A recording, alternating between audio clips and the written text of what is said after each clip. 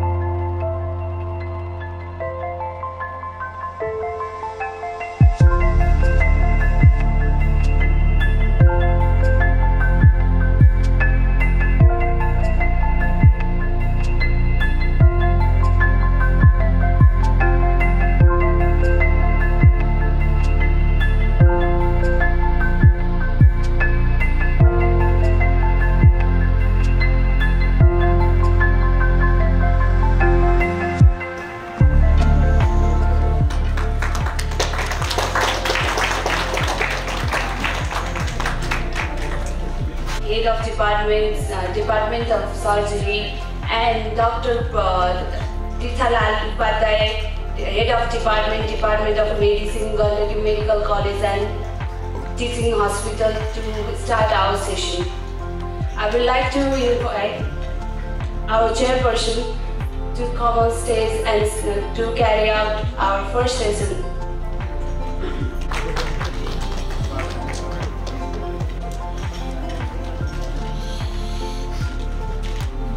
धन्यवाद सम्पूर्ण हाम्रो तर्फबाट नमस्कार र आजको कार्यक्रममा बोलाइदिनु भएकोमा प्रोफेसर डाक्टर निर्मला निसानी र अरू सम्पूर्णमा म धन्यवाद दिन चाहन्छु। आजको यो कार्यक्रममा पोइन्ट हुनुहुन्छ एनाटोमी अफ इलनेसको बारेमा बोल्दै हुनुहुन्छ doctor Sunita Lama, is the resident doctor at department of Psychiatry in Gandhari Medical College. Please welcome Dr. Sunita.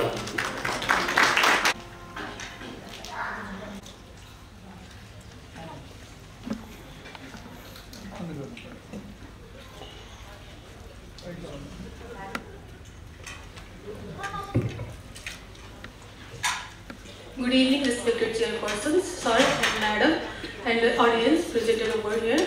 I am Dr. Sunita Lama, first year MD resident in the Department of Psychiatry and Mental Health, Gandhari Medical College and Teaching Hospital, Pokhara. I am going to start my presentation with the summary of Anatomy of Illness as pursued by present. Is a book written by Norman Cousins. I would like to begin my presentation with the biography of the author. Adam with severe illness. And he had written the book Anatomy of Illness on 1980, and he explained the detailed experiences using humor and positive thinking as integral parts of recovery, and also became an adjunct professor in the Department of Psychiatry and Behavioral Sciences in University of California, Los Angeles. Now I am going to discuss about the course of illness, of his illness. That he mentioned in his book. In 1964, after returning increased up to 115 millimeter per hour within a week, and he was shocked when he was admitted in the hospital. He was shocked with the numerous technicians from different departments took substantial samples on the same day. Although the test could be done from a single sample, albendazole tablets for to reduce his pain and to get the compulsive action all over his body. As he thought the medicine did more harm than good, he decided to discontinue medicine and replace it with other alternatives. It is the way that body transmits signals to the brain when something is wrong in the body. He believed that he could tolerate basic needs in the body, and so before discharge from the hospital, along with his friend Dr. Rizvik, he began a part of program for full affirmative emotions and enhancing the body chemistry.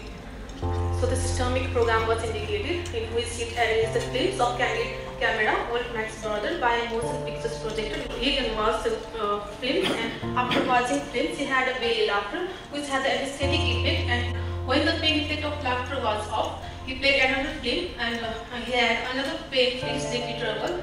All the other symptoms were subsided except the inflammation. So to combat inflammation, he decided to start a ascorbic acid by loading the use of vitamin C. let's say ascorbic acid, which is useful for treating the. He also read, according to some medical reports, collagen diseases are deficient. It used maximum dose up to 3 mg of ascorbic acid previously. He decided to use the maximum dose of ascorbic acid up to 25 mg, requesting his friends, Dr. Rizzi. So he started ascorbic acid with 10 mg, with increased dose of using ascorbic acid. His ESR level was reduced remarkably. After 8 days of therapy, he was able to move his body parts without the pain. And after 1 to 2 years, he could no longer feel pain in his wrist while playing tennis ball, which he previously used to have subsided, and was able to sleep without the pain. After about 7 years, scientific confirmation about the danger of using aspirin in the treatment of collagen disease was made, and in 1978, Lancet journalist published the sophisticated labels in the body. And Adam Smith, the author, in Power Mind, he discussed why the combination of laughter and ascorbic acid works so well in case of normal cuisines, and neither laughter nor ascorbic acid alike. Thank you all. एकदम राम्रो presentation गरेर जानुभयो। Doctor र बिरामी सबै मिलेर यो कुनै रोग छ भने पनि त्यसबाट टाढा हुन सकिन्छ भनेर उहाँले भनेर मेरो बुझाइमा त्यस्तो पहिले बुझेँ। अब जति हाँस्न सक्यो, जति रमाउन सक्यो, यस्तो चिजहरूले पनि धेरै ड्रग औषधि मात्र भन्दा पनि यस्तो चिजहरू पनि धेरै इम्पोर्टेन्ट रहेछ भनेर हामीले doctor Sunita. Next presentation is by Dr. Robinka Ponta. The topic will be anatomy of illness, reflection on healing and regeneration. She is also the resident doctor at Department of Science. Over to you, Dr. Robinka.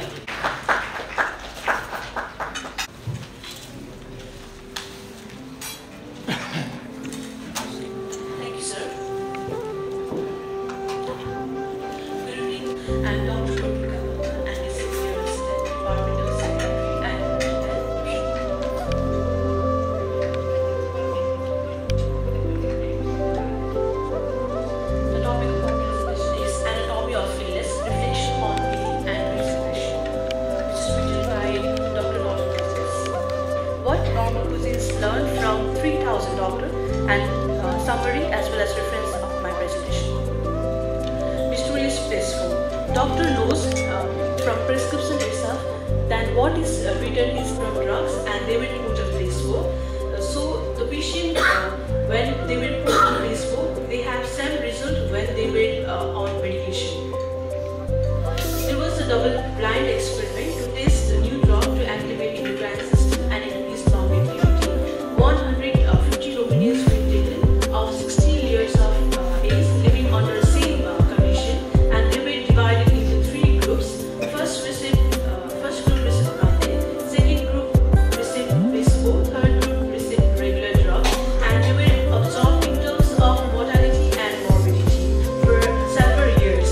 First group, which didn't receive anything, had same mortality and morbidity as other villagers. Second group, which received placebo, had decreased mortality, and third group, which received regular drug, has same improvement as the second group. There was also in first group, doctors informed the patient that new drug recently produced would be given, which would unlawfully produce relief, and in the second group, nurses informed that new experimental drug would be given, whose effects are little known. So the result was, in the first group, 70% of the patient had relief from bleeding ulcer, while in the second group, only 25% were relieved. So this suggests that the use of placebo is strictly proportional to the risk relationship between drugs. So there are questions involved in medical ethics on the use of placebo. Now I am talking about creativity and longevity. From observation about Pablo Casals by Dr. Norman Cousins, he knew that he suffered from rheumatoid arthritis and emphysema in his 90s. So when he first met him, he saw him standing with other support, difficulty in walking, stoop posture, finger clenched. But while playing piano, his finger unlocked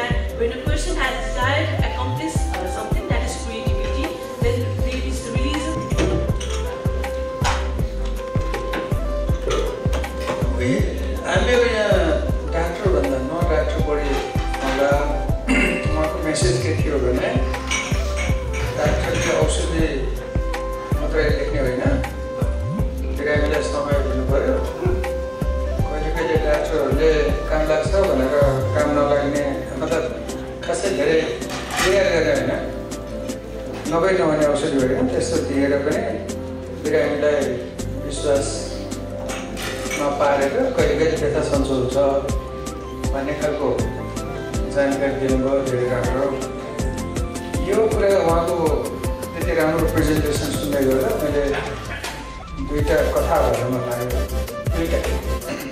एउटा कथा चाहिँ doctor just thank you very much धेरै राम्रो presentation गर्नु अनि उहाँको प्रेजेन्टेसनले मलाई दुईवटा विशेष लागेको कथा पनि याद भयो थ्याङ्क यू धन्यवाद प्रथम सत्रको अध्यक्षता गर्नुभएको डाक्टर भोजराज नेउपानेज्यू तथा डाक्टर तीर्थलाल उपाध्यायज्यू सुनिता लामा र डाक्टर रोबिन्दाज्यू डाक्टर सुनिता लामाज्यू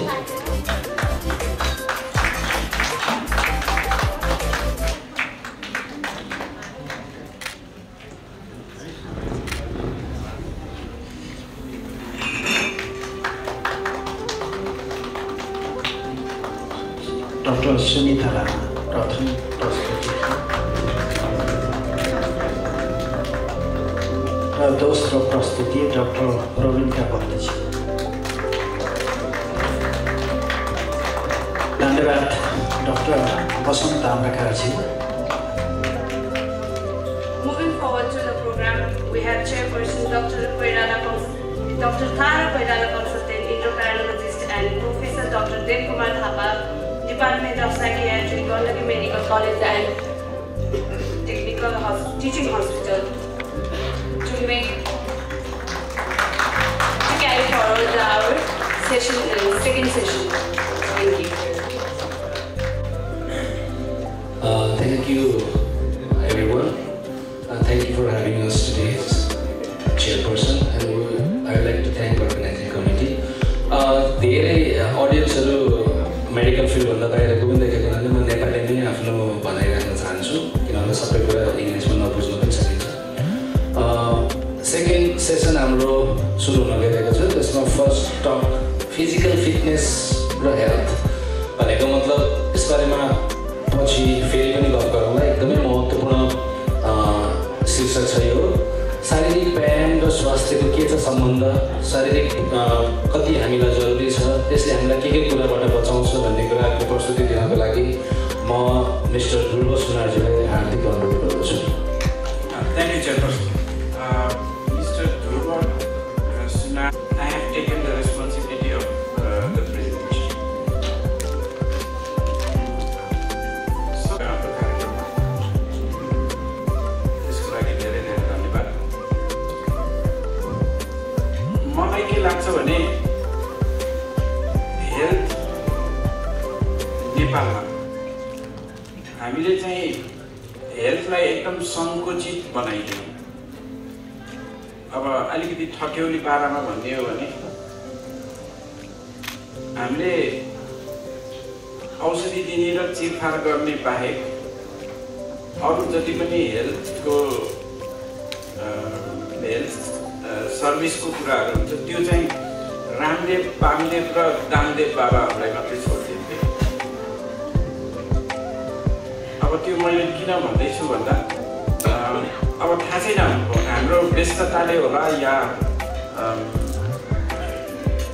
के हो अब त्यो त म बुझ्न सक्दिनँ हामी त्यसमा मात्रै कन्सन्ट्रेटेड भयौँ र हामी बिसी हस्पिटलमा चाहिँ हामीले अलिकति भिन्न सोचको सर्भिस सुरु गर्न गइरहेछौँ यो आइतबारबाट त्यो सर्भिस सुरु हुन्छ हामीले चाहिँ त्यसमा के गर्ने बनाएको छौँ भन्दाखेरि हाम्रो एउटा सानो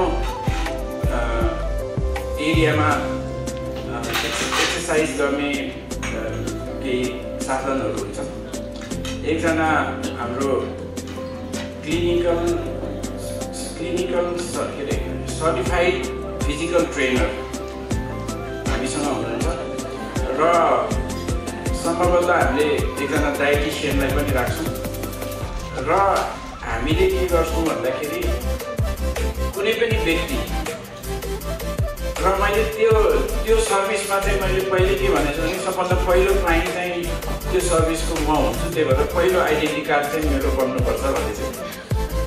त्यसमा चाहिँ हामी सबै रोगी मात्रै होइन, हामी सबै फिजिकल फिटनेसको लागि हामी जान सक्छौँ र त्यहाँ हामीले के गर्छौँ भन्दा त्यो व्यक्तिको उमेर, उसको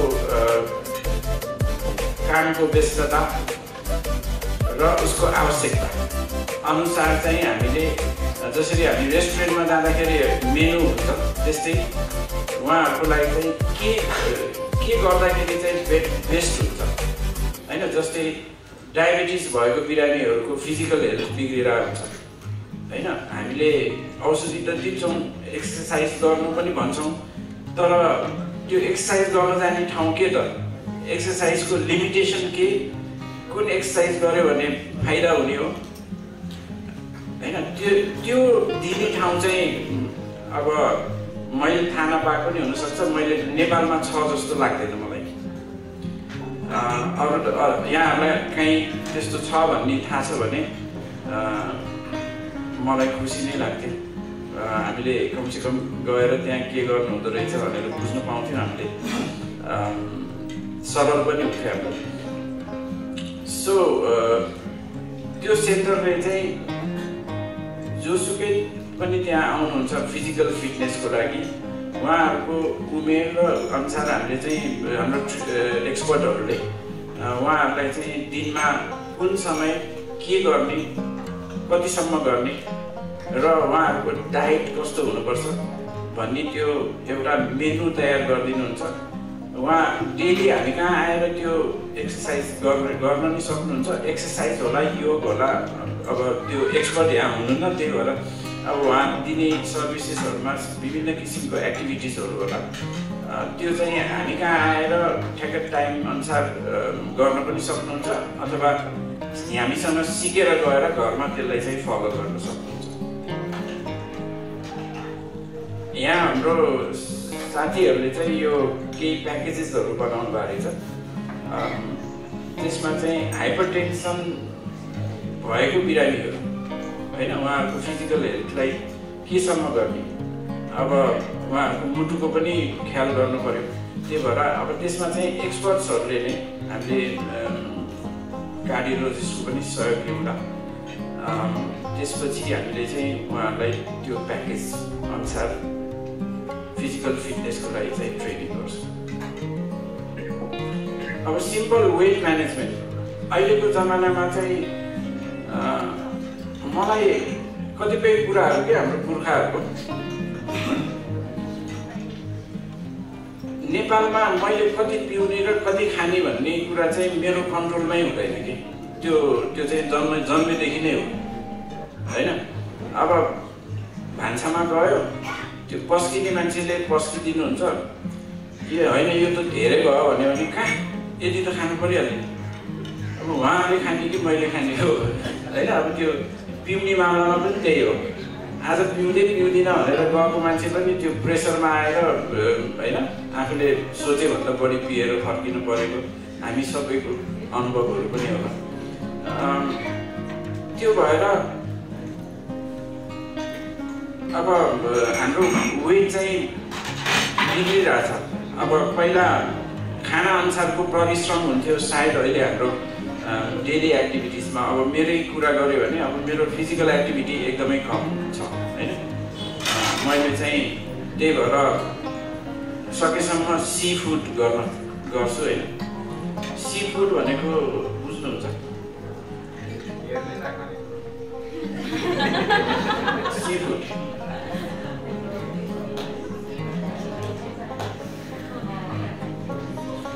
अब यो reading wellness empowering wellness for हर, अब यो यस्तो खालको प्याकेजेसहरू रहेछ। यो सर्भिस चाहिँ हामीले दिन गइरहेछौँ। यसमा अब यो उहाँको प्रेजेन्टेसन हो, उहाँलाई यो मेहनतको लागि धन्यवाद दिँदै मेरो यो प्रथम प्रेजेन्टेसन चाहिँ अन हिज बिहाफ सकिएको।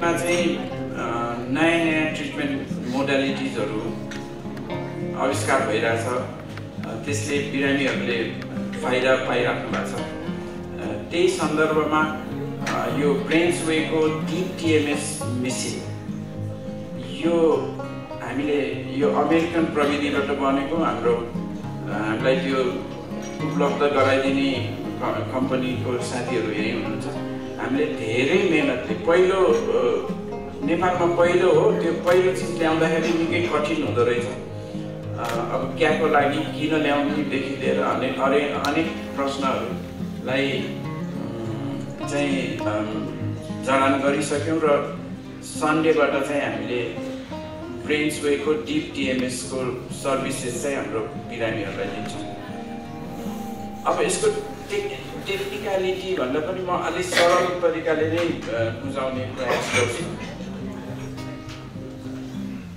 हामीले चाहिँ साइकियाट्रीमा के हुन्छ भने उही मुन्ना भाइ MBBS हेर्नु भएको थियो भने अब केमिकल लोचा भन्छ कि अब त्यो त थथ्यौली तरिकाले भन्ने तर वास्तविकता के हो भने हामीले जति पनि मेडिसिन्सहरू युज गर्छौँ त्यसले विभिन्न न्युरोट्रान्समिटर्सहरूको लेभललाई चाहिँ डाउन रेगुलेसन अप रेगुलेसन हैन त्यसको मात्रालाई चाहिँ तलमाथि गरेर नै हामीले विभिन्न किसिमको उपचारहरू गर्दै आइरहेछौँ अब यसको मकसद चाहिँ के हो भने अब त्यो सेन्टरमा भएको न्युरोट्रान्समिटर्सको कमीलाई पुरा गर्ने हो र यो अहिले DPMH अथवा RTMS भनेर जुन उपचार विधिहरू आइरहेछ त्यसमा चाहिँ बिना मेडिसिन त्यही नै काम गर्छ भन्ने मान्यता हो यसको सफलता पनि एकदमै राम्रो छ धेरै ठाउँमा चाहिँ यो सफल रूपमा युज गरिएको छ मैले यो मेसिन ल्याउनलाई चाहिँ मैले लगभग 1.5-2 वर्षको अध्ययन गरेँ र अब त्यो किन गर्नु पर्यो भने मेसिन अलि हाम्रो परिप्रेक्ष्यमा चाहिँ अलि कस्टली नै छ त्यो भएर त्यति महँगो मेसिन ल्याउँदाखेरि पुरै अध्ययन गर्नु पर्यो र इन्डियामा यो डिफ्रेन्ट सेन्टर्सहरूमा मैले थाहा पाउँदासम्म चाहिँ यो इन्डियाभरि 14वटा थियो अब सायद बढेर कति भयो होला किनभने यो ऱ्यापिडली बढिरहेछ यसको डिमान्ड विभिन्न यो न्युरोप्लास्टिसिटी एक्सोन डिपोलराइजेसन अब यो फ्याराडेज लहरू यिनीहरूले गर्दाखेरि चाहिँ यो DPMHले बेसिकली के गर्छ भने इनएक्टिभ भएको न्युरोन्सहरूलाई स्टिमुलेट गरिदिन्छ र हाम्रो जति पनि FDAले एप्रुभ गरेको अहिले यो ट्रिटमेन्टमै हामी फोकस गर्छौँ होला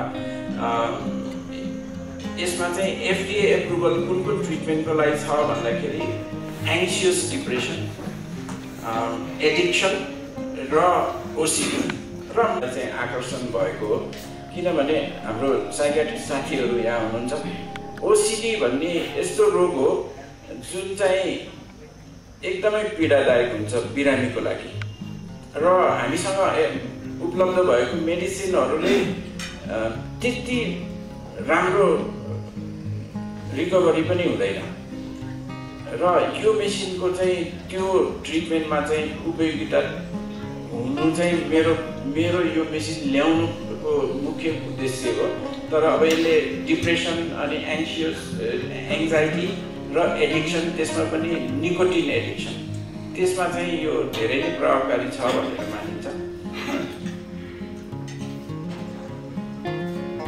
अब हामीसँग यो ट्रिटमेन्ट गर्नलाई चाहिँ 3 किसिमको हेलमेट हुन्छ त्यो भित्र कोइलहरू यसरी त्यो म्याग्नेटिक कोइल्सहरू यसरी राखिएको हुन्छ कि त्यो पर्टिकुलर रोगमा डिप्रेसन एङ्जाइटीमा कुन एरियामा चाहिँ स्टिमुलेसन दिनुपर्छ र कति डेप्थमा दिनुपर्छ त्यो चिज चाहिँ यो मेसिनले मेजर गर्छ र हामीले त्यो एरियालाई चाहिँ टच भएको छ कि छैन भनेर हात र खुट्टाको मुभमेन्टबाट थाहा हुन्छ अब रेडियोलोजिस्टहरू हुनुहुन्छ यहाँ यो एक किसिमले MRI जस्तै हो यसमा चाहिँ बिरामीले यसरी ट्याप गरेको महसुस गर्नुहुन्छ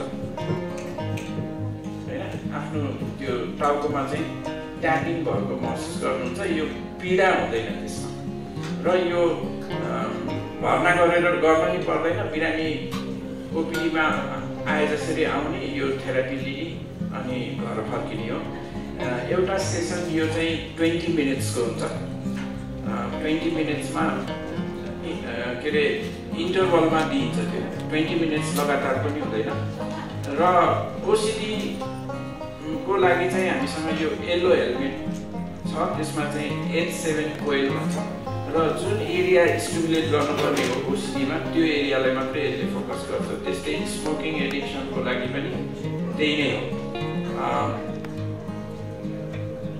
अब बाँकी इन डेप्थमा मलाई लाग्छ नजाउँ केही प्रश्नहरू भए म खुसीले त्यसलाई उत्तर गर्न तयार छु धन्यवाद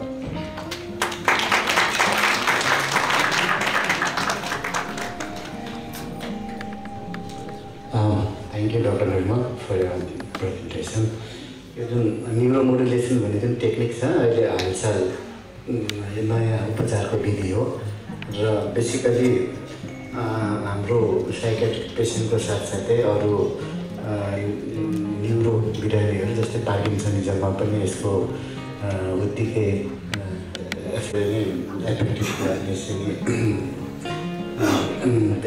इफेक्टिभ भएको पाइन्छ र एउटा क्रोनिक न्युरोसाइकेट्रिक पेसेन्टको लागि चाहिँ नि यो this is one of the effective mode of treatment र तपाईँको पहलमा यो जुन डिप ब्रेन स्टिमुलेसनको टेक्निक जुन पोखरामा भित्राइएको छ त्यसको लागि चाहिँ नि यो deserve thank you wonderful thank you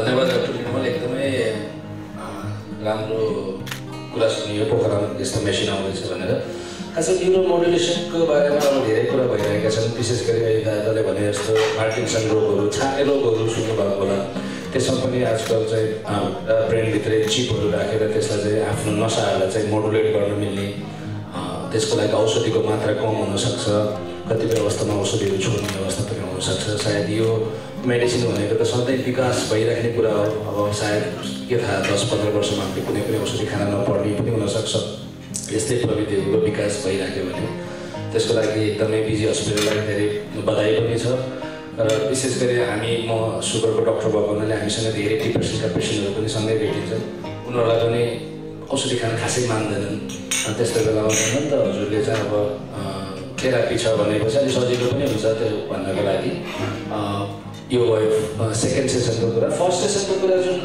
शारीरिक व्यायाम र रोगको बारेमा छ किनभने यहाँ धेरै मैले बुवा मुवा पनि देखिरहेको छु सायद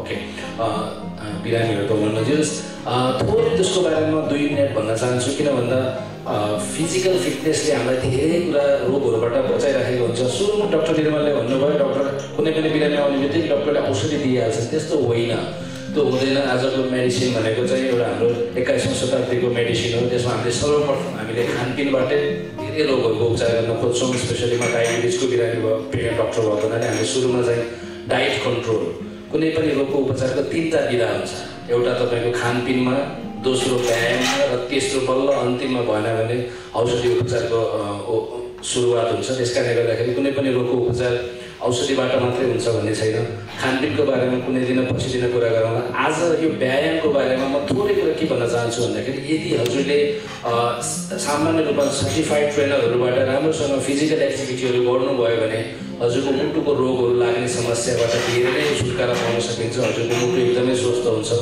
हजुरको तौलको म्यानेजमेन्ट हुन्छ तपाईँको तौल बढ्न पाउँदैन तपाईँलाई सङ्क्रमण रोगहरू लाग्नबाट बच्न सकिन्छ हजुरको सुगर कन्ट्रोल भएर जान्छ धेरै अरू रोगहरूबाट पनि बच्न सकिन्छ हजुरको स्पेसली यो डिप्रेसनहरू तपाईँको एङ्जाइटीहरू जुन मानसिकहरू छ शारीरिक व्यायाम पाउन सकिन्छ त्यस्तै अध्ययनहरूले के देखाएको छ भन्दाखेरि व्यायाम गर्ने मान्छेहरू अरूभन्दा धेरै बाँच्छन् त्यो हामीलाई थाहा भएको कुरा हो त्यसकारणले गर्दाखेरि फिजिकल एक्टिभिटीहरू कसले कतिपट्टि भने ट्रेनरहरूबाट कहिलेकाहीँ सिक्न सकिन्छ सबै बिरामीहरूले फेरि मुटु रोगीले पनि अरूले गरे जस्तै गर्नु मिल्दैन त्यसको लागि चाहिँ आफ्नो इन्डिभिजुअलाइज ट्रिटमेन्ट चाहिँ एकदमै जरुरी छ फेरि डक्टरले मलाई 1.5 घन्टा हिँड्ने भन्नुभएको छ भनेर मुटुको रोगी चाहिँ 1.5 घन्टा हिँड्नुभयो भने त्यो अल्गाएर हुन सक्ला। त्यही भएर आफ्नो डक्टरसँग सल्लाह गरेर आफूले के एक्सर्साइज गर्न सकिन्छ त्यो सल्लाह गरेर गर्नुहोस्। त्यस्तो भयो भने हजुरको रोग एक त ठिक हुन्छ, अर्को कुरा औषधिको मात्रा पनि घटेर जान्छ अनि हजुरलाई सजिलो पनि हुन्छ है त। धन्यवाद। कतिवटा प्रश्नको लागि ओके डाक्टर निर्मल हाम्रो किशोर दाई हुनुहुन्छ ल। सरी मैले अझै नसा बिसक्यो हो। हजुरको यो वास्तवमा प्रेजेन्टेसन साह्रै राम्रो लाग्यो मलाई र यो हजुरले धेरै बधाई पनि छ किनकि अब सायद नेपालमै सायद फर्स्ट मेसिन तपाईँले ल्याउनुहुन्छ होइन। अब यहाँ एज अ डक्टर भन्दा पनि म सेवा गरेको हिसाबले कुरा गर्दा यसको अब यो मेसिन धेरै महँगो छ पनि भन्नुभयो होइन। अब आम मान्छेले अब हाम्रो कसै सिपाही सेवा गर्दा झन्डै कति पैसा पर्छ एक कोर्सको, तपाईँ निकोटिन एडिक्सन छ उसलाई कति दिनको उपचार कतिको निकोटिन एडिक्सनबाट मुक्त हुनुहुन्छ त्यो पनि अब प्रकाश पार्नु होला। साथसाथै एक्सर्साइजको कुरा गर्दाखेरि अब मैले यता अस्पताल सर्जन भए पनि अब यो हाम्रो फाइब्रोमाइल्जियाको धेरै समस्या छ। यो फाइब्रोमाइल्जियाको बारेमा कुरा गर्दाखेरि खालि न्युरोसाइकेट्री भनेर पढाइने अथवा ट्रिटमेन्टमा गाह्रो हुन्छ होइन। यो कपर खाने झमझम सिन्ड्रोम पनि भनिन्छ है, त्यसलाई हुने कुरा हो होइन। अब अस्ति हाम्रो प्रेजेन्टेसन थियो हाम्रो अर्थोपेडिकको पनि कन्फरेन्स भयो अन्तर्राष्ट्रिय लेभलको। त्यसमा चाहिँ कोर मसलको एक्सर्साइज हो।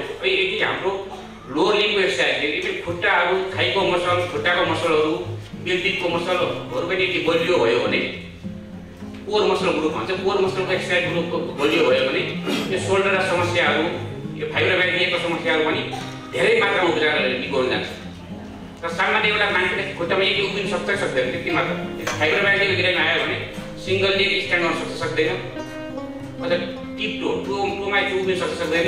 सामान्य कुरा हेरेर पनि यदि त सक्दैन भने फाइब्रोमाइल्जियाको उपचार गरेर एमबिए भनौँ न अब न्युरोप्याथिक पेनको हिसाबले म्यानेज गरेर गरियो तर त्यो क्षणिक मात्र हुन्छ। त्यस्तो मान्छेलाई हामीले उपचार गर्नुको मसल पनि एक्सर्साइज स्ट्रेन्थेनिङ भनौँ बिल्डिङ भने स्ट्रेन्थेनिङ एक्सर्साइज गर्न सक्यो। अब सिङ्गल लेग स्ट्यान्ड मात्र गर्न सिकाउन सक्यो त्यति मात्र गर्न सक्यो भने पनि उसको फाइब्रोमाइल्जिया अब भनौँ न यहाँ ब्रेनमा खुट्टाको उपचार यहाँ माथि गर्दनको खुट्टाको एक्सर्साइज गर्दन दुख्दै जान्छ किन ओभरअल मसल बिल्डिङ अथवा ब्यालेन्सिङ पावर बढ्छ भन्ने कुरा पनि मलाई त्यहाँ अस्ति अलिअलि कन्सेप्ट थियो। अस्ति म हाम्रो कन्फरेन्सबाट हाम्रो जो सम्मेलन राखेको थियो म आफै सब परेँ खुट्टाको एक्सर्साइज यताको मात्रै जान्छ भनेर तर त्यो रियालिटी हो। त्यस कारण यो इन्डाइरेक्टली मेरो तर्फबाट हाम्रो साथीहरू सायद सबै न्युरो साइन्टिफिक साथीहरू यो थाहा पनि छ होला न तपाईँले यो पनि अलिक इम्पोर्टेन्ट कुरा रहेछ भन्न। यस्तो हाम्रो यो बिचमा अब हार्डवेयरको अथवा अब भनौँ न मानसिकको डक्टर नसाको डक्टरहरू र शारीरिक नसाको डक्टरको पनि बिचमा यस्तो इन्ट्रेक्सन प्रोग्राम राख्न सक्यो भने यो पक्कै पनि हामी आफैलाई पनि फाइदा हुन्छ प्लस जनसमुदायलाई फाइदा हुन्छ विचार गर्छु। र यसको बारेमा हजुरले साथी कति कस्ट पर्छ मोटामोटी रेस राखेर भरे भनिदिनु भयो भने तपाईँ हामी सबै थाहा पनि हुन्छ र भोलि हामी समाजमा कुरा अरूलाई बताउन सक्छौँ। धन्यवाद। हामीले चाहिँ ब्रेन र बडी फरक होइन एक अर्काको पूरक हो। त्यो चाहिँ हामीले बुझ्नु जरुरी छ। हामीले त्यही भएर मेन्टल हेल्थको लागि के एक्सर्साइज गर्ने भनेर हामीले हाम्रो फिजिकल हेल्थको लागि गरेको एक्सर्साइजले मेन्टल हेल्थलाई राम्रो गर्छ। मेन्टल हेल्थको लागि गरेको एक्सर्साइजले फिजिकल हेल्थलाई पनि राम्रो गर्छ। There is no such thing as mental हेल्थको लागि एक्सर्साइज और फिजिकल हेल्थको लागि एक्सर्साइज यो एकअर्काको पूरक हो, फरक होइन। अर्को कुरा चाहिँ अब यो कस्ट कति भन्ने सवालमा चाहिँ हामीले हाम्रो फाइनेन्स टिमले चाहिँ वर्कआउट गर्दैछ। मलाई जहाँसम्म याद छ मैले फाइनेन्सियल पार्ट हेर्दिनँ म पिजी हस्पिटलमा त्यो भएर मलाई याद भएसम्म यो 6000 पर सेसन चार्ज गर्ने भन्ने कुरा भएको छ। र एडिक्सनको ट्रिटमेन्ट भन्नुभयो त्यसमा चाहिँ 5 cycle per week for 4 weeks अनि 2 cycle per week for another 4 weeks भनेपछि टोटलमा 28 सेसन जति हुन्छ। अब हामीले प्याकेजहरूको कुरा चाहिँ अहिले भइसकेको छैन। सेसनको चाहिँ त्यसरी चार्ज गर्ने भन्ने कुरा छ। अब त्यसले धेरै वर्ष लाग्छ हाम्रो कस्ट कभर गर्न तर सर्भिसको वास्तवमा कन्ग्रेचुलेसन गर्न चाहन्छु। मोडुलेटर आउनु विदाउट मेडिसिन हामी यो नेपालमा पनि यस्तो आउनु चाहिँ ठुलो एचिभमेन्ट हो। As a radiologist neuro modulator भनेपछि सायद एमआरआईले काम गर्छ होला सायद होइन। एमआरआई हामीले एमआरआई गर्दाखेरि सिटी एक्सरे जस्तो साइड इफेक्ट त हुँदैन, केही पनि हुँदैन, एमआरआई त हुँदैन। तर I concern about the side effect है। यसमा डोज अथवा केले गर्दाखेरि हामी त जति चाहिँ भयो भने पेसेन्टको सेफ्टी साइड इफेक्टहरू हुन्छ। अहिले खास त उसमा त इम्प्लिमेन्टेसनमा त आएको छैन, तर हजुरले रिसर्च गर्दाखेरि यसको बारेमा बुझ्दाखेरि होइन यो नर्वे स्टिमुलस गर्ने देखिने कुराहरू देख्नु तपाईँ यसै केही साइड इफेक्टहरू हुन्छ कि अथवा केही छ कि हजुर केही यसलाई केही अध्ययन गर्नुपर्छ यसको अब के चाहिँ भएको नि त्यस्तो खालको स्टडिजहरू चाहिँ छ, नत्र यसको आफैमा कुनै साइड इफेक्ट चाहिँ छैन जस्तै त्यस्तो न डिस्कम्फर्ट पनि हुँदैन। र हरेक इन्डिभिजुअल पेसेन्टको इन्डिभिजुअल निड हुन्छ, इन्डिभिजुअल निडलाई मोनिटर गरेर मोटर थ्रेसहोल्ड भन्छ हामीले कति मोटर थ्रेसहोल्ड चाहिने रहेछ त्यो पर्टिकुलर इन्डिभिजुअललाई त्यति मात्रै स्टिमुलस दिन्छ। त्यसको अब नयाँ मेसिन हो, अब फर्दर पछि के आयो भने थाहा छैन, अहिलेसम्म चाहिँ साइड इफेक्ट छैन।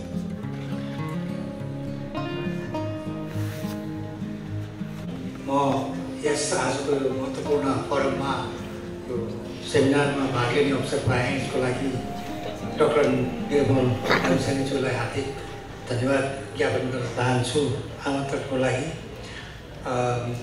मेरो नाम अनिल सुवेदी, म totally non medical person, medically illiterate भन्न चाहन्छु आफूलाई। मेरा जनरल क्वेसन्सहरू मैले क्वेसनमा भनौँ क्युरियोसिटी चाहिने गऱ्यो। यहाँ डाक्टर साहबहरू पनि हुनुभएको कारणले, मेडिकल टिम पनि हुनुभएको कारणले एउटा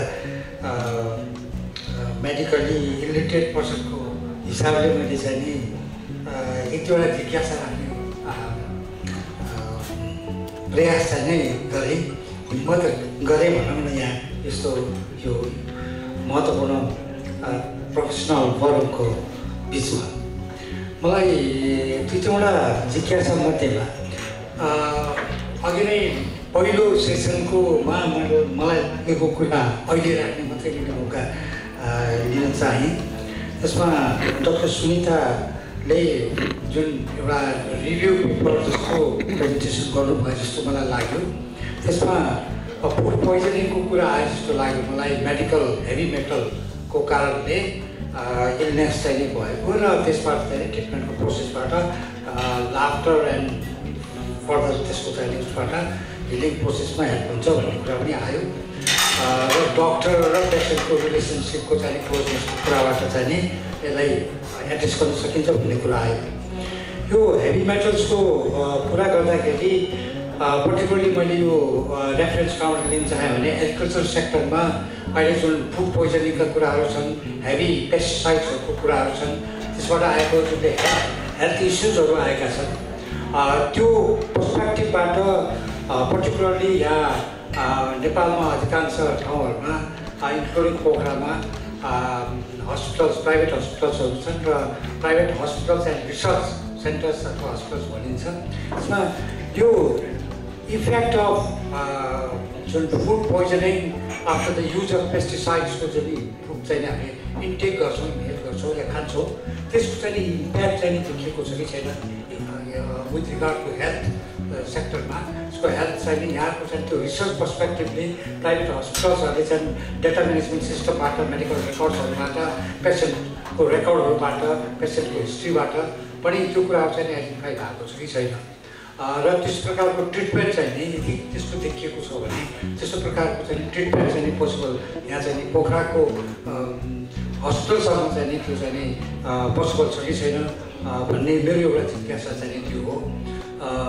किनभने यो चाहिँ नि हामी एभ्रिडे चाहिँ यो जुन हामी पर्टिकुलरली भेजिटेबल्सहरू जुन खान्छौँ त्यो चाहिँ नि हेभी पेस्टिसाइड युजहरू चाहिँ नि भएको छ र त्यो चाहिँ नि रेजिडुअल इफेक्ट चाहिँ नि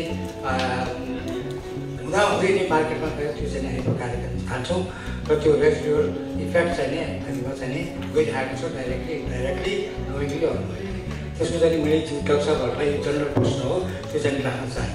त्यो जाने in relation to the first presentation that doctor Sunita presented होइन त्यो हिसाबले मैले चाहिँ जिज्ञासा राख्न चाहेँ। दोस्रो मेरो जनरल प्रश्न इफ यु डोन्ट माइन्ड र यसलाई अन्यथा नलिएको खण्डमा हामी किन ओभर प्रिस्क्रिप्सन गरिरहेका छौँ होइन। डक्टर भोजराजज्यूले चाहिँ अघि भन्नुभयो एउटा चाहिँ पनि पकेट ल्याइदिनु भयो, त्यसको चाहिँ साइकोलोजिकल्ली होइन बिरामीलाई चाहिँ नि पेट दुखेको पनि निको भयो भन्ने भयो नि। त्यहाँदेखि इन जनरल हामीले पाउँछौँ कि why there has been heavy prescription होइन टु द पेसेन्ट्स त्यो कुरा। त्यस्तो मेरो जिज्ञासा सेकेन्ड प्रेजेन्टरले जुन भन्नुभएको थियो कि डक्टर पेसेन्टको चाहिँ जुन नर्स र डक्टरको बिचको जुन कम्पेरिजन गर्नुभएको थियो पेसेन्टको चाहिँ रिकभरी रेटको हिसाबले 70% versus 25% को हिसाबले if I can skill that data. त्यसमा यसलाई डाक्टर साहबहरूले अन्यथा नलिकन म चाहिँ नि अनुभवको आधारमा पनि राख्न चाहेँ। हामीमा किन पेसेन्ट डक्टरको रिलेसनसिप चाहिँ त्यति क्लोजनेस भएको छैन। हामी पेसेन्टलाई एक्जामिनेसन गर्छौँ, डक्टरलाई हामीले चाहिँ त्यो डायग्नोसाइज गर्छौँ, विभिन्न इन्भेस्टिगेसन्सहरू गरेर प्रिस्क्राइब गर्छौँ, तर किन हामी चाहिँ नि पेसेन्टलाई चाहिँ बढी टाइम दिन सकिरहेका छैनौँ होइन। If I am wrong then please मलाई माफ गर्नु होला। त्यस कारण यो हामीले प्रिस्क्राइब गर्दाखेरि पनि हामीले फार्मेसीमा गएर त्यसको चाहिँ नि यो यसरी खानु यो यसरी खानु भन्ने हुन्छ, तर त्यसको प्रोज एन्ड कोन्स चाहिँ नि डक्टर साहबहरूले नै त्यसलाई त्यो खण्डमा राम्रो हुन्छ कि भन्ने पनि मलाई लागेको हो। र त्यो मेडिसिनको विषयमा पनि बिरामीलाई डाइरेक्ट अथवा चाहिँ केयरटेकर जो हुन्छ पेसेन्टको उहाँलाई चाहिँ एक्सप्लेन गरिदिएको खण्डमा डाक्टर साहबहरूले राम्रो हुन्छ कि भन्ने मेरो यो जनरल चाहिँ नि एउटा क्युरियोसिटीको हिसाबले टोटली एउटा म डायबिटिक पेसेन्ट पनि अहिले डाक्टर साहबले चाहिँ नि उदाहरण पनि दिनुभयो र डायबिटिक ट्रिटमेन्टका कुराहरू पनि डक्टर निर्मलले प्रेजेन्टेसन गर्नुभयो, जो कि म बधाई पनि दिन चाहन्छु हस्पिटललाई कि न्यू इनोभेसन्स न्यू टेक्नोलोजीहरू चाहिँ नि यहाँ आइरहेको रहेछ, त्यसको लागि चाहिँ बधाई पनि दिँदै मेरो जिज्ञासा हेरिरहेको छु। अलि लामो हो, माफ गर्नु होला, धन्यवाद। चाहिँ इन्स्टिट्युसनल रिभ्यू कमिटी भनेर आइआरसी भनेर हुन्छ, त्यो पनि एनएचआरसीले एप्रुभल दिएको संस्थाले मात्रै गर्न पाउने हुन्छ। अरू धेरै दैको जिज्ञासा चाहिँ यो टाइम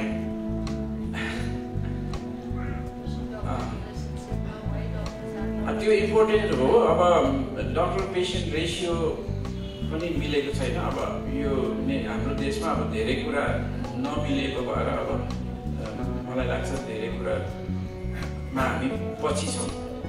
अब त्यो डक्टर पेसेन्ट रेसियो मिल्दै गएपछि चाहिँ त्यो समस्या नआउला। अब मैले चाहिँ पेसेन्ट लिमिट गर्छु, त्यही भएर थोरै पेसेन्ट हेर्ने धेरै समय दिने मेरो प्र्याक्टिस चाहिँ त्यस्तो छ।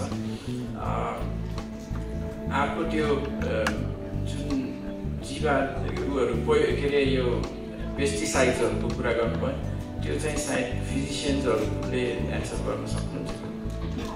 ओके, सरको प्रश्न त एकदमै हजुर बिर्सिनु भयो तर मैले ठ्याक्कै गर्नुभयो कि एउटा डक्टरले एउटा बिरामीलाई कति टाइम पायो त्यतिले भन्नु दाइ दिएर नि नेट भने नो 35 सेकेन्ड्स भन्नुभयो क्या दाजु। मैले त अझै सम्झेछु कि एभरेजमा 35 सेकेन्ड 40 सेकेन्ड बिरामी हेर्ने हाम्रो सिचुएसन छ। किन भन्दा एकदमै वर्कलोडले गर्दाखेरि हजुरले सरकारी हस्पिटलमा गएर त स्वास्थ्य बिमामा देख्यो, त्यहाँ त डक्टर बिरामी त अनुहार पनि हेर्न भ्याइँदैन। त्यो प्रब्लम छँदैछ, त्यो बिस्तारै सल्भ पनि होला, त्यो ठुलो कुरो छ जस्तो मलाई लाग्दैन। तैपनि त्यसबाट चाहिँ मिसडायग्नोसिस हुने मिसट्रिटमेन्ट हुने कुराहरू धेरै हुनसक्छ। पेस्टिसाइडको कुराहरू म त्यसको स्पेसलिस्ट त होइन, तर I have my seniors also pesticide doctor Badri हुनुहुन्छ। तर पेस्टिसाइडहरूले चाहिँ सर्ट टर्म लङ टर्म इफेक्टहरू गर्छन्। सर्ट टर्म इफेक्टहरू इमिडिएट रियाक्सनहरू हुने, छालामा चाहिँ डाबरहरू आउने, त्यसपछि आएर आस्थमा छ भने त्यसलाई एट्याकहरू गर्ने, त्यस्ता कुराहरू चाहिँ ट्रिगर गर्न सक्छौँ। लङ टर्म इफेक्ट पेस्टिसाइडको एकदमै धेरै छ। पेस्टिसाइडको चाहिँ टाइप्सहरू हेरेर त्यसले कुन अङ्गमा असर गर्छ भन्ने छ। त्यसैले तपाईँको ब्लडमा चाहिँ क्यान्सरहरूको लेभल बढाउने, प्रोस्टेट क्यान्सर, ब्ल्याडर क्यान्सरहरू, लङ क्यान्सरहरूको लेभलहरू हाई गर्न सक्छ। त्यस्तै म एउटा हर्मोनको डक्टर भएको हुनाले कुनै कुनै पेस्टिसाइड्सहरूले चाहिँ इन्डोक्राइन मिमिकर भन्ने हुन्छ कि हर्मोनहरूको डिसब्यालेन्स गरिदिन्छन्। त्यसको कारणले गर्दाखेरि आजकल थाइरोइडका बिरामीहरू धेरै बढ्ने, केटा मान्छेलाई चाहिँ टेस्टोस्टेरोन हर्मोनहरूको डिस्टर्बेन्स, लेडिजहरूलाई चाहिँ महिनावारीमा गडबडी, यस्ता चाहिँ इन्डोक्राइन मिमिकर्सहरू हुन्छन् धेरै यो पेस्टिसाइड्सको कुराहरूले गर्दा। तर इन्डिभिजुअल पेस्टिसाइड्सहरूको बारेमा मलाई त्यति ज्ञान छैन, कुन पेस्टिसाइड हाम्रो एग्रिकल्चर सेक्टरमा युज हुन्छ त्यो मलाई थाहा भएको छैन, त्यसको बारेमा कसैलाई छ भने भन्नु। तर आई थिङ्क कन्ट्रोल हुन जरुरी छ। एकदमै राम्रो प्रश्न उठाउनु भयो। ओभर प्रेस्क्रिप्सन साह्रै राम्रो प्रस्तुति सुन्यौँ हामीले। यो मायाको चिनो प्रदान गरिदिनुको लागि अनुरोध गरेँ डाक्टर निर्मललाई, प्रस्तुता डाक्टर निर्मललाई मायाको चिनो प्रदान गरिदिनुको लागि अनुरोध गरेँ। डाक्टर तारा कोइराला र देवकुमार थापाजीले धन्यवाद छ।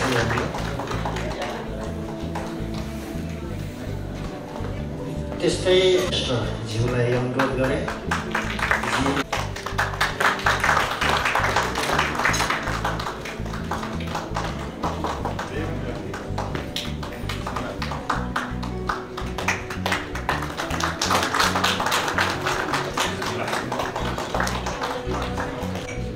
परिश्रम गर्नुहुने सक्षम डायग्नोस्टिक एन्ड इमेजिङ प्राइभेट लिमिटेडलाई यो एप्रिसिएसनको सर्टिफिकेट ग्रहण गरिदिनु।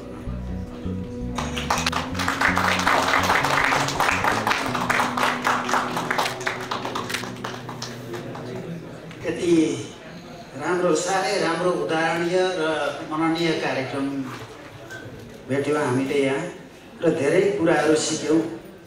र मैले केही पङ्क्तिहरू पनि कोर्न गएँ कार्यक्रम सुन्दै। कविमन कहिलेकाहीँ अक्षरहरू खेलाउन मन लाग्छ। चिसो मौसम ओढेको यो साँझ, चिकित्सक र केही चित्रकार अनि विभिन्न तह तब्काबाट पाल्नु भएको आगन्तुकहरूको यो टेबल परस्परको खुल्ला अनि सौहार्दिक जमघट 2 घन्टा बितेको पत्तै चलेनछ। 2 घन्टा बितेको पत्तै चलेनछ। विभिन्न रोग निदानका नीति र नियम सुन्यौँ, कथा सुन्यौँ, कथाभित्रको अर्को कथा सुन्यौँ, मनोरोग र मनोभावका कुरा सुन्यौँ, बिजी अस्पतालको प्रयास र प्रगति सुन्यौँ, व्यायाम र विचार राम्रो भए आधा बिमार यसै सन्चो हुने कुरा सुन्यौँ, व्यायाम र विचार राम्रो भए आधा रोग यसै सन्चो हुने कुरा सुन्यौँ, प्रश्नोत्तर प्रक्रियाले संवाद अन्तर्संवाद सुन्यौँ। र यति मिठो र यति प्रभावशाली कार्यक्रमको लागि विशेषतः आयोजक द्वय बिजी हस्पिटल तथा जीएमसीको मनोरोग विभागलाई यहाँहरू दुवैलाई हार्दिक धन्यवाद दिन चाहे। र अन्त्यमा चिसो तातो जे जस्तो भए पनि भान्सा टक्राएका छौँ, यहाँहरू सबैले हातमुख जोडेर गइदिनु होला। हाम्रो आयोजकको तर्फबाट हार्दिक अनुरोध छ। धन्यवाद। कार्यक्रम अन्त्य भएको घोषणा गर्दछु। Thank you so much to everyone for attending this seminar.